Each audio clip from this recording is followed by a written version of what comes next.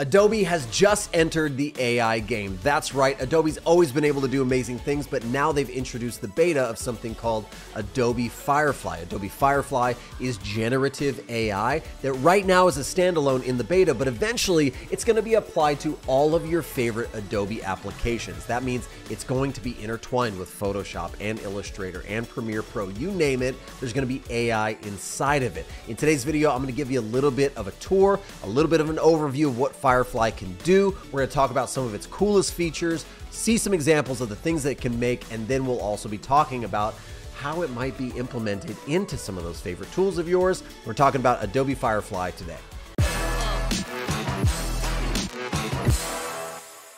All right, we're jumping right into the site, which gives you a quick overview. It's going to be coming to all of your favorite Adobe products, but some examples here you can see of generating AI in something like Photoshop on the fly, and then grabbing that imagery from your text-based prompt that it generates, find the option you like, clip the piece out of it that you want, and then continue to work with it inside of Photoshop.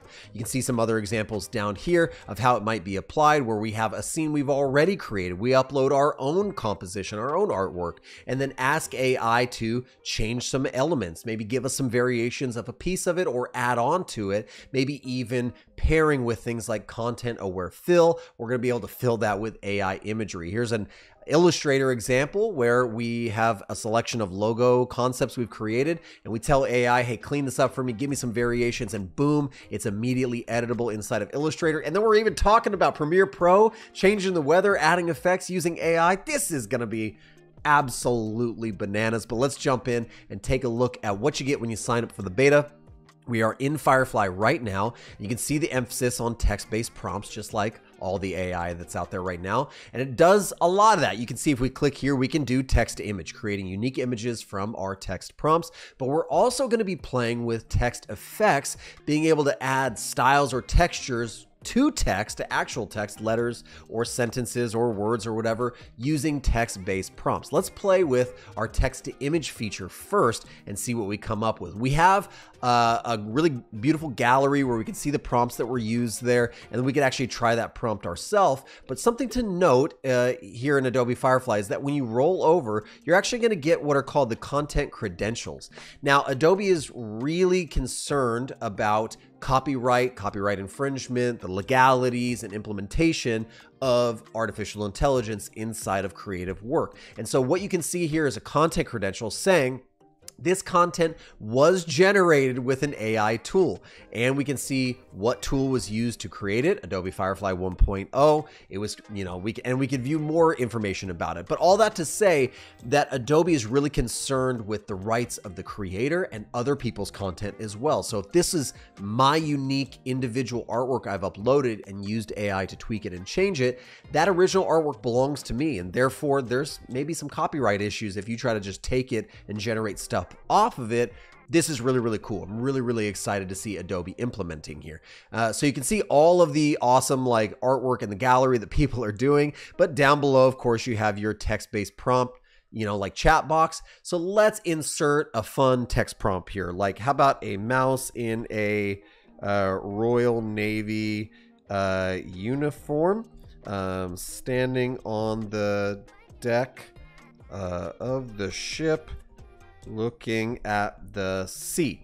Okay, so we're going to do that. We're going to press generate, and we'll see what Adobe comes up. Now, it's important to note that Adobe does have some pretty strict guidelines on what you can generate. It's going to be very weary of anything that is explicit, anything that's violent. It's not going to generate stuff like that, which I think is really, really cool. There's some safety and some handrails or guardrails going on there. Look at the amazing artwork that it generated for me. I can click on one and I can actually cycle through to see the different variations that it's given me. Absolutely amazing. All of this is generative AI.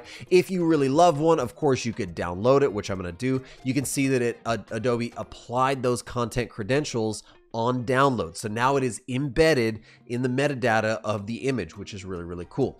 Okay, so now from here, we can, take any of these. We could update our prompt if we want to and say, hey, we want to change that to a rat instead of a mouse or a shrew or something.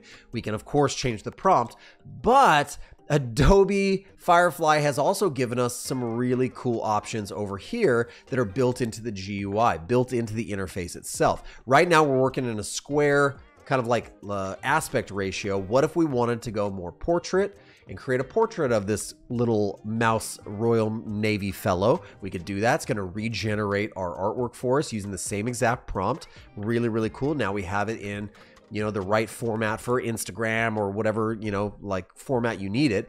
But we can also change the content type. I like it here on art, but what if we change it to photo? Again, it's going to go ahead and regenerate that. So it's giving you exactly what you're asking for. But it's important to note, it's applying that tag down here in the prompt, okay? So now we have something that's a little bit more on the photorealistic side. Looks a little bit more like Stuart Little, the movie. Okay, kind of cool. Let's go back to art. And you can see now that we've generated, we can switch back and forth. Let's go to graphic and see, you know, what comes up when we have more of like a graphic content type. That's going to probably be a little bit more, yeah, like hand-drawn, a little bit more illustrative. Really cute, though. Really awesome stuff. Let's go back to art, and you can see the same composition, really, really similar composition. This guy facing this way, wearing this outfit, facing this way, wearing this outfit, is really, it's kept true. It's just trying to, you know, it's honoring the initial generation of the content. It's just changing the style and maybe kind of positioning and calibrating where the camera is and the angle is. So really, really cool. So let's go back to our art style. We also have some other options, like we have styles, we have color and tone, lighting, and composition. So let's go to style, and we can add a bunch of these filters or kind of like keywords to add to the prompt and then regenerate again. So let's do something it's a little bit more like digital art, and then we can go to movements. Let's do something a little bit more steampunk. Theme, give me, oh, we could go pixel. That'd be really fun, but let's stick with you know, the way that we have it. I think we have digital art there. I think that's good for us. Let's go techniques. I want to do a little bit more painting. Give me a bokeh effect, and then make it, I think it's good the way it is. We might try layered paper and see what it comes up with, okay? So you can see all of those aspects we've added to our prompt. We're going to regenerate now using those and seeing what Firefly comes up with us. This is really powerful AI, and right now the model is actually trained off of Adobe stock as well as open source images, but I'm sure later on they will add more to it. And wow, look at the results that we got from our prompt. Look at these amazing AI results. They're fabulous. They're so cool. I could definitely use these in some sort of project. All right, so this is pretty wild. This is a really huge leg up on, I think, you know, generative AI, text-based prompt, kind of the way that that's used.